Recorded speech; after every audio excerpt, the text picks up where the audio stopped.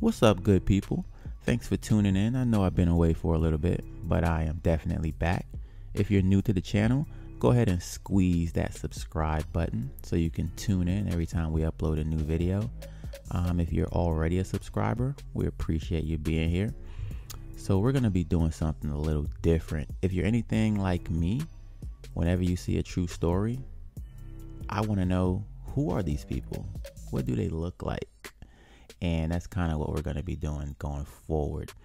Our first video about this topic is going to be on paid in full.